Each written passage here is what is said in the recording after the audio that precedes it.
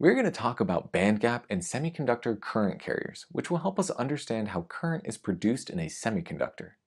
If we recall some basic topics in chemistry, we'll remember that all atoms consist of neutrons, protons, and electrons, except for a normal hydrogen atom, which doesn't have a neutron. Using the Bohr model, we can visualize that an atom has a central nucleus consisting of protons and neutrons that is surrounded by orbiting electrons.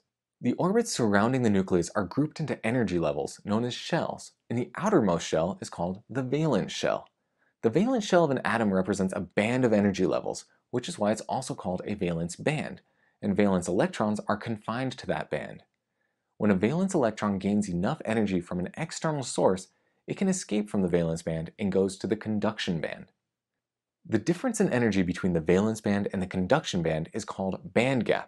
It is the amount of energy a valence electron must possess so that it can jump from a valence band to the conduction band, wherein the electron is free to move throughout the material. If the band gap is really big, electrons will have a hard time jumping to the conduction band, which is why a material may have poor conductivity. Let's try to examine the energy diagram of three types of materials used in electronics and discuss the conductivity of each material based on their band gap. As we can see, the band gap between the valence band and conduction band in an insulator is really big. This is why it doesn't conduct current.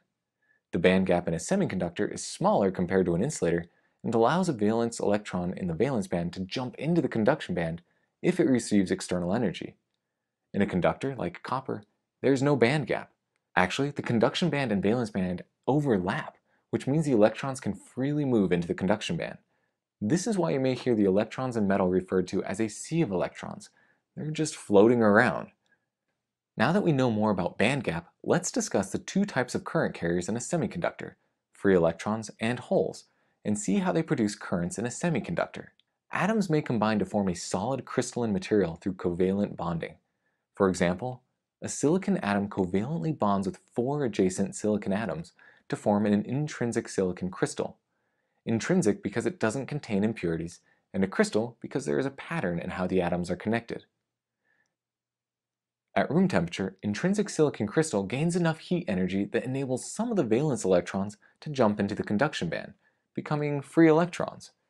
When this happens, vacancies are left in the valence band within the crystal. Now these vacancies are known as holes. Now if we put a voltage source across an intrinsic silicon material, the thermally generated free electrons in the conduction band will be attracted to the positive end of the voltage source. They will move towards the positive end, and this movement produces current in the material. This type of current is called electron current. While electron current happens in the conduction band, the other type of current, hole current, happens in the valence band. Remember that as valence electrons jumped into the conduction band, vacancies or holes are left in the valence band? Electrons that remain in the valence band can move into a nearby hole when it receives a small amount of energy. This movement produces a current in the valence band called hole current.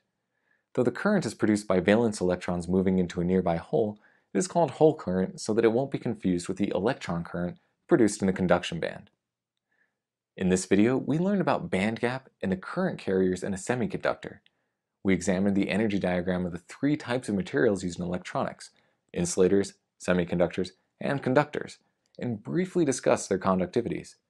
We also talked about the two types of semiconductor current carriers, free electrons and holes, and mentioned how they produce current in a semiconductor material.